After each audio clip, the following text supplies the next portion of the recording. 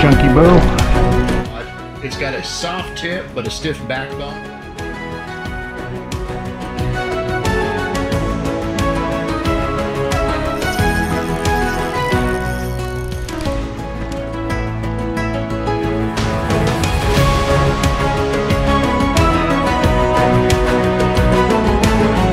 And this is what we use inside the tube jigs.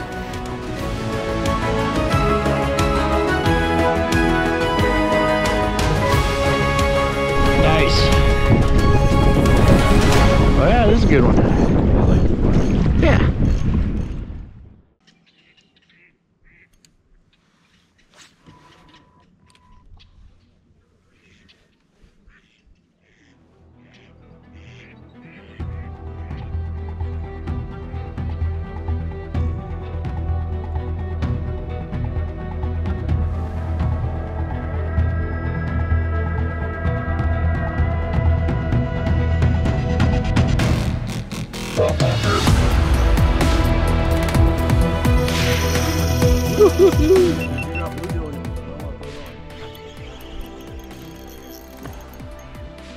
This one's at least a better quality one.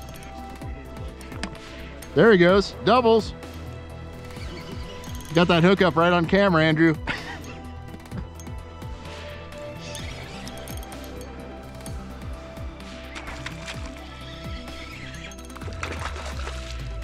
You just chunky bro.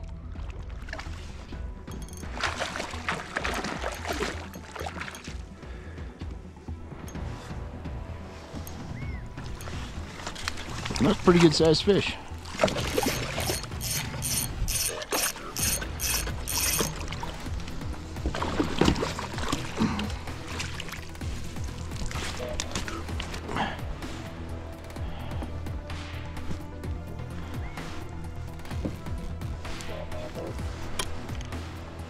Good looking little fish.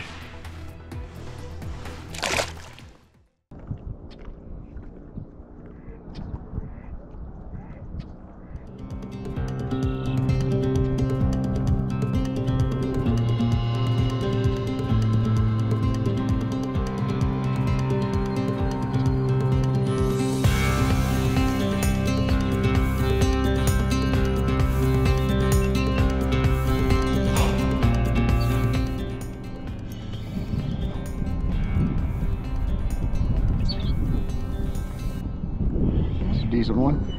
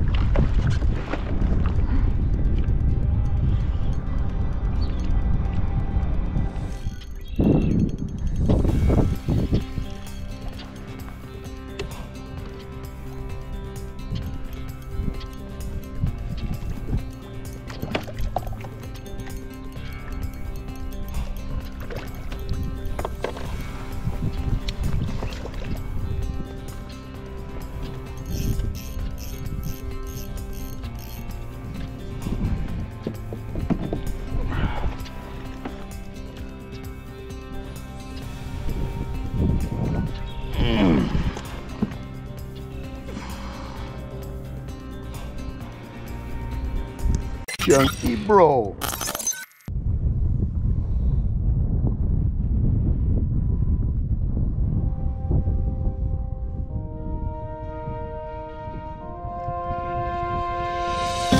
There we go. Finally.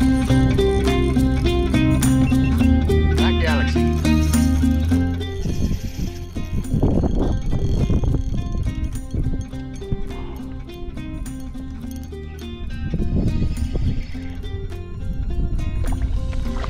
Nice chunky bow.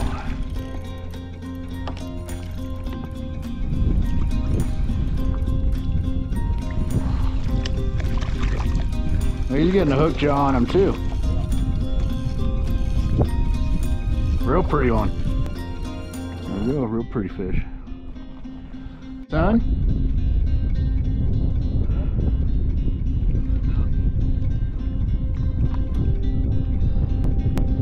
Yeah.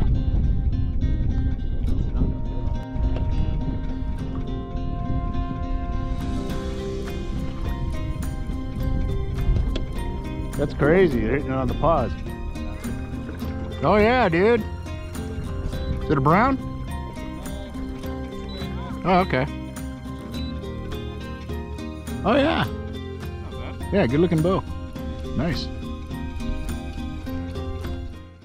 All right, ladies and gents, I want to take a quick break from the action to show you what I'm doing out there. I'll start with the rod and reel I'm using. And this is finally the katana. There it is. Holy moly. Dear God. It's beautiful. This is the new katana that came out. This is the flagship rod for katana rods. The K1, the K4, and the K5 that I've used in the past videos were basically just custom prototypes to get to this one.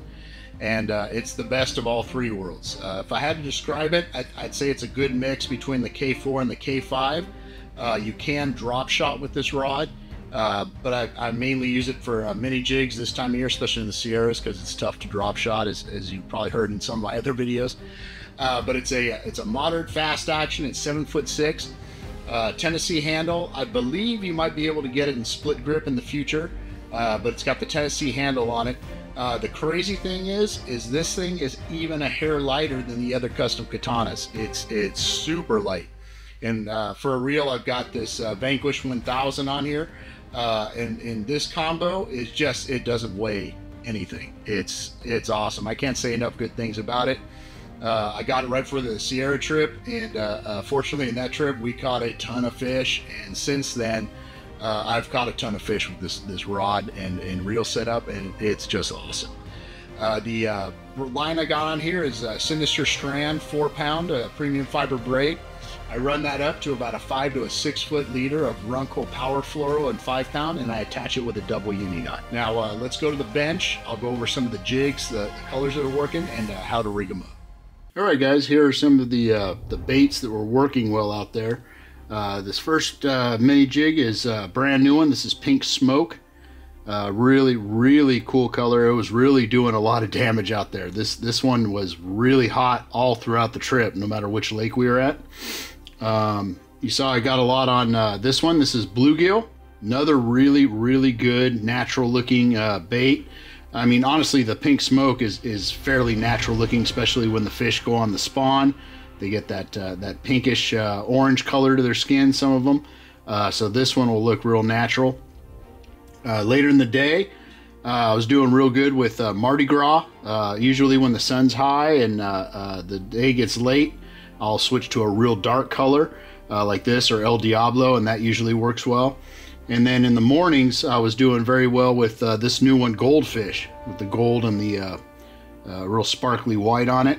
Real good bait in the morning. Now, the lead heads, especially for the jigs, typically you're going to use two different sizes, a 32nd and a 16th. And you can see the 32nd's the small one, 16th's the bigger one. But up here in the Sierras, we're typically using the 16th ounce, or 1/16 I should say, on our jigs because of the deep water. So I'll show you how I slide these in these tubes, and it's very simple. You can either start with the eye of the hook here and slide it through the bottom of it so it goes right in the opening, and carefully push that tube on there so you can see the eye of the hook is kind of popping out there. So you need to be very careful not to tear the jig. So you just slowly inch it on there until it's all the way at the top. And once that lead's at the top, I just use my thumb and push it right through, so it ends up looking something like this. Now there's another way to do it that a lot of guys like to do, and that's if they want to tie on their jig and they want to change it on the fly. You can start with the hook end in the same area where this eye of the hook's going to pop out. You just estimate about where that is, lightly pop that hook through there, and carefully slide the tube of the jig around the bend of the hook, and then when it gets to the lead, slowly work that lead in through that tiny hole. And because these are made of rubber, they'll expand around it, and if you're careful, it comes out looking just like that. So there's two ways to do it. Now, these are the ball heads that we use And here's a 32nd and a 16th. Typically I use the 16th, like I said. And these are more designed for the Spartan minnows and our worms. Like you use these on these ball head worms or the inch worms. And sometimes I'll go down to a 32nd and a Spartan minnow if I know the fish are there and the bite's a certain way. But that's very rare. Typically I'll always stick with the 16th, whether it's a ball head and a minnow or these mini jigs. Okay, now why are we fishing a 16th ounce instead of a 1/32 ounce? Because I know those of you that have fished jigs, you understand that you only go slow, and with a 32nd you can go much slower than with a 16th because it's going to sink a lot faster, right? Well, there's a couple reasons for it. The main reason up there is depth of water. Most of the lakes up in the Sierras are pretty deep, and the fish are not going to be right on the surface typically. They're going to be down a little bit, and they're going to be working drop-offs. Because of the depth of those lakes, there's a lot of drop-offs, and trout are predators, so they're going to hide around those drop-offs and try and pick off bait fish and small aquatic creatures. So you're going to want something that's going to get down into the water column in an expeditious manner to get to them. The other reason is wind. Up in the Sierras, it's windy. It's the mountains.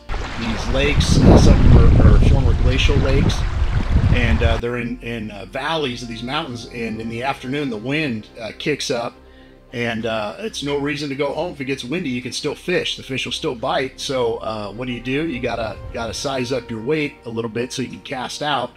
And on top of that, lots of times, even if the wind's at your back, you can cast a 32nd out quite a good distance. But what'll happen, especially with braid and some of this real light mono, the wind will catch the line, and it'll act kind of like a kite, and it'll hold your line up above the water, and your jig, your 32nd, won't fall fast enough, and it takes forever to get down into the strike zone. As soon as you start working it back, it comes out of the strike zone. Where the 16th, even with the wind, you have a better shot at getting it out there and letting it sink down to where the fish are and start your presentation. It doesn't pull itself out of the strike zone. And that's basically what it is. It's pretty simple. There are times, however rare, I will size down to a 32nd, usually a 32nd ball head on a Spartan minnow. The Spartan minnows are obviously bigger than a mini jig, and they're a little more dense, so they do sink a little bit, but I can give it a much slower presentation. So sometimes if the wind conditions are right, I know the fish are there and they stop biting the 16ths, I'll throw on a 32nd ball head and a Spartan minnow, and sometimes that does the trick. But 99% of the time, it's a ball head, 16th ball head on a minnow, or a 16th mini jig weight on a mini jig. If you're up in the Sierras, that's a real good rule of thumb to go by. Now, got a new toy. I'll show you this. Ended up getting an underwater drone. Really cool piece of equipment, really fancy piece of equipment, and I'm still learning how to operate it, but it's got a 4K camera up here, lights, the whole deal. So you're going to be seeing a lot more of this in the future in the videos, so we can see the fish and what they're doing and where they're hanging out and why they do what they do, hopefully. So we're going to go to some underwater footage. I got to go lake with this and see what we can learn. Hey guys, let's see what we got. Oh, there's the bottom of my kayak. So I'm right below it. Let's see if we can find the bottom. Oh, there's a trout. And there's some of the underwater weeds there. They seem to be hanging out right above me. There's another one. And they're more towards that reed bed, and I'll show you in a minute. Let me see what else. There's a bottom, but you can see it drops off fairly quickly. It goes out into kind of nothingness right there. And they're up in the shallows because they probably don't feel as safe from predators. There's more of the seaweed that's down there. There's another trout off in the distance. And I'm kind of right on the drop off here. And you can see he's heading back into the shallows. And one thing interesting, they don't seem to be too scared of the drone. They're you know, just slowly swimming away from it, just kind of keeping their distance. Here's a couple of nice trout, good shot. But as you can see, they're hanging out pretty shallow for the most part. They're just riding that that corner of the drop off, like I was talking about earlier. You're going real shallow. There's another trout. There's another trout out there in the distance. I'm gonna follow this guy around a little bit. And this is kind of just what trout do. They don't really hold in one spot. They kind of hold in an area, and they just swim back and forth and do circles. Here's a whole school of them, and as you can see, they're just a foot or so off of the weeds there, just looking for food. Kind of just cruising around. They do these big long circles and look around. As you see, as we get out deeper, there's not much at all out there. Right now, I wanted to give that footage a little bit of context. As you can see in this clip, where I was right next to a wall of reeds, basically. So you couldn't access it from the shore. And where I'm sitting there, it's about probably 5 or 6 feet deep, right next to those reeds. Now, why are the trout there? Well, they're there for protection. They feel safe against that reed wall. Like lots of times you fish near a dam or a cliff, drop off and go straight into the water. Lots of times the fish will hang out there, the trout will hang out there because they feel safer from predators, because they only have to look so many directions, not all directions, to see what's coming at them. And especially, you know, birds too, they have a hard time getting into an area like that and scooping them up if they're up towards the surface, and hiding from us. Anytime I find reeds or bushes along a shoreline and shore folks can't access it, I'm out in the yak or the boat, I will make a few casts there, because the trout can see us. They know we're there. So they will go to in front of a bush or a tree or an area of reeds where they know we can't get at, and they feel a little bit more safe. So that's why they're there, and those are places to look for, especially if you're out in a boat, tube, or a kayak, is fish spots where those conditions are present, and where shore folks can't access it, because 8 times out of 10, I'd say, there's probably some fish cruising around in that area.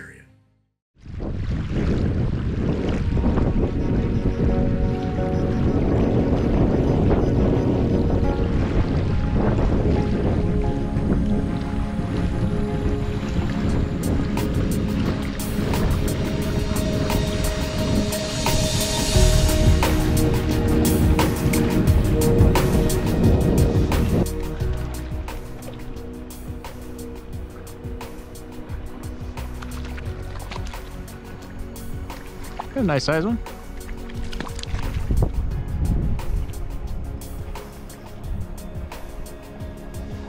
It's a toad for a spade stalker.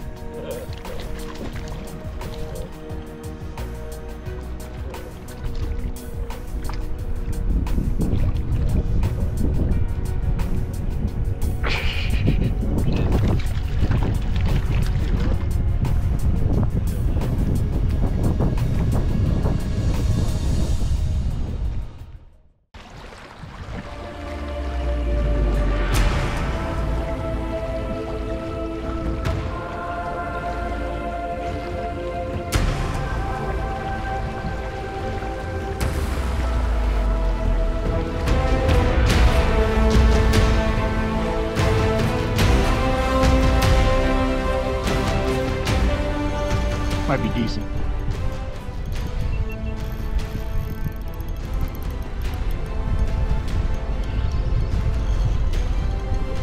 Yeah. Oh, dude. It's a good one? Get a thing on my back. Oh yeah, it is pretty good. It's a big one, dude. Yep.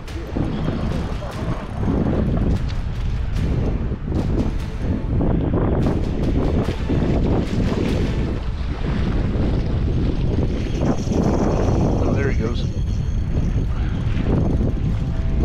Come back over here. Oh, you. Oh, no, he's right Yeah, there. I don't want him tangling in the line.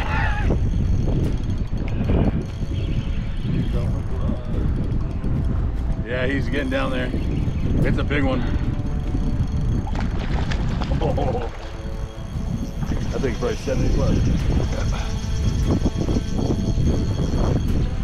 I think he's clear of his line. It's right down here. Yeah.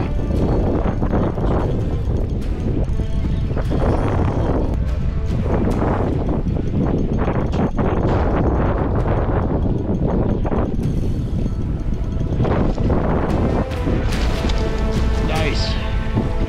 Oh yeah, this is a good one. Yeah. Good one. Here he goes.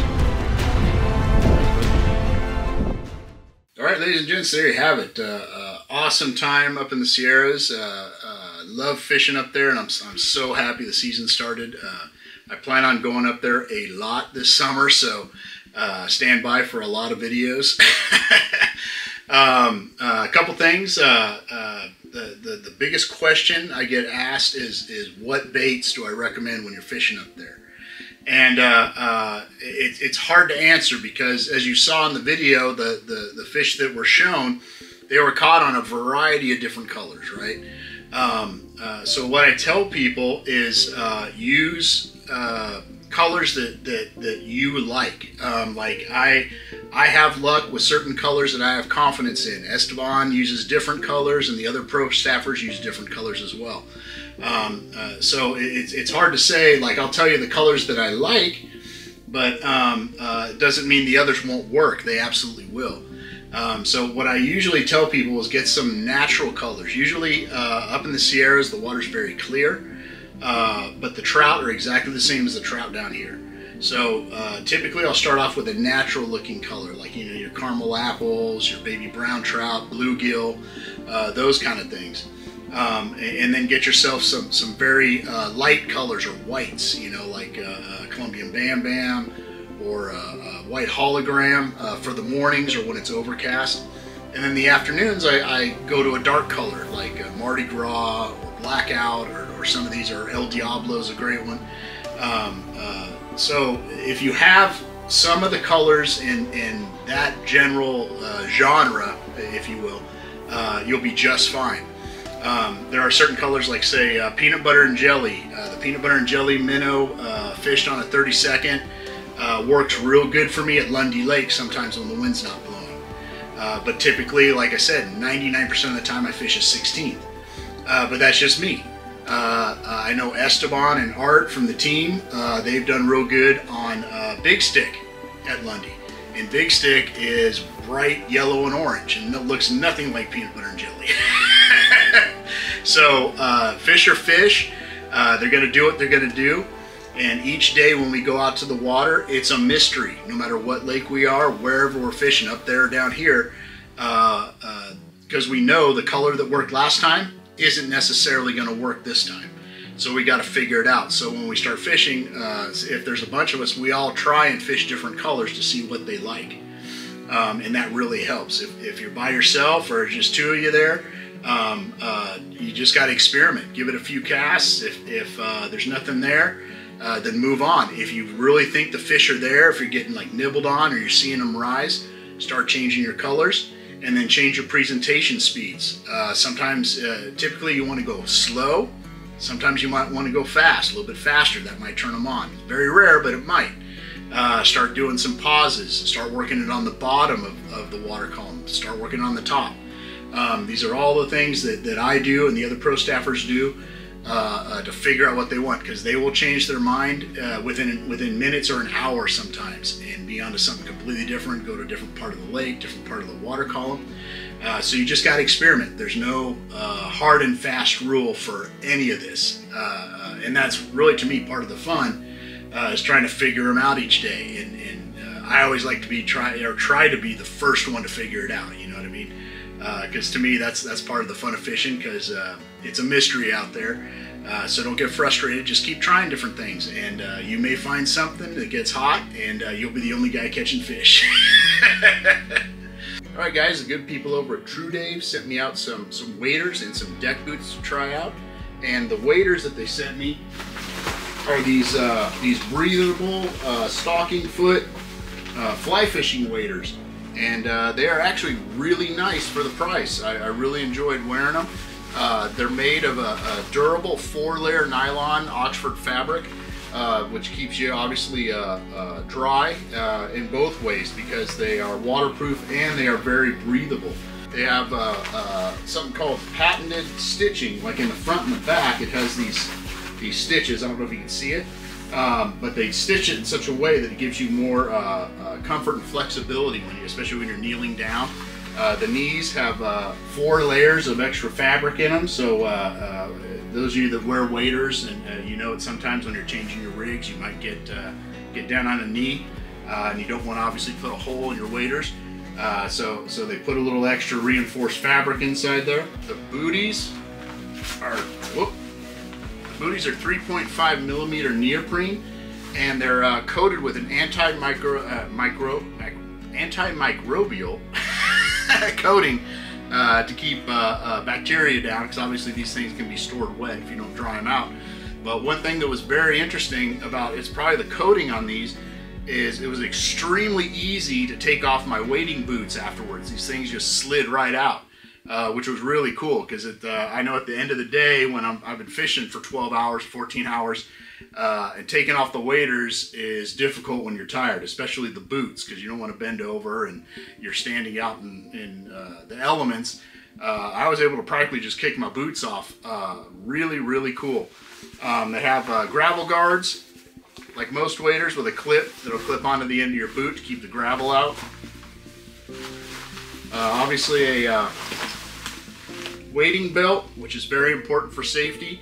I get stories all the time of friends and subscribers that say, you know, they went down in the water and the wading belt really helped get them out of the water quickly, because when your waders fill up with water, you're going to weigh more than double your body weight, and this belt can really save you and keep your head above water, so always wear your wading belt. It has crisscross suspenders, which are elastic, very comfortable. The waders themselves, they're a bit baggy for my size, but it's not a fashion show out there, and they were extremely comfortable.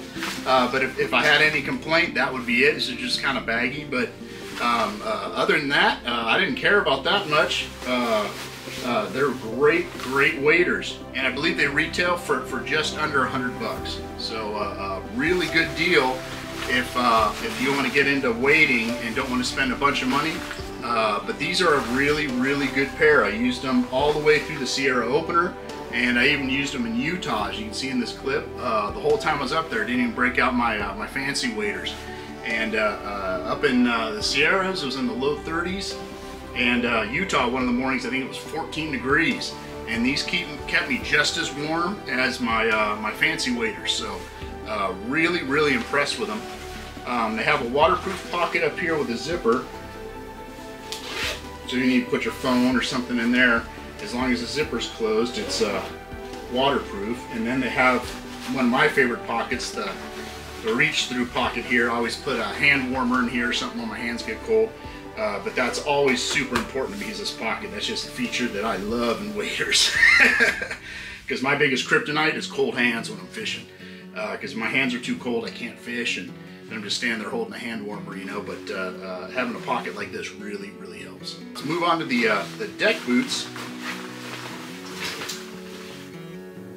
And I was really surprised with these dudes, because these are, in my mind, are more designed for fishing on the cattle boats out in the ocean, or any kind of boat. You're trying to keep your feet warm, because obviously they're just a waterproof shoe. They aren't. They're only about 6.5 inches tall. But they have an anti-slip sole, vamp webbing on the side, and I guess that's for ease of donning and doffing, or putting on or taking off. It's got these pull-up straps, which are really cool. But one of the really cool features I discovered was this little bump back here, and it's called a backstop.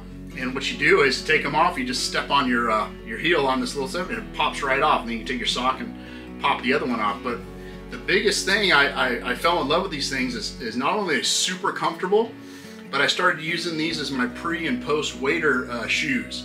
So when I'm going to the lake, instead of putting on regular boots or tennis shoes, I just put these on. They slip right on, and they're super comfortable. And then especially when I take off my waders and I'm tired and my feet hurt, I just throw these on, and away I go. And they are very comfortable. I was really impressed with these, and I never thought of buying this kind of boot for after wading or the type of fishing I do.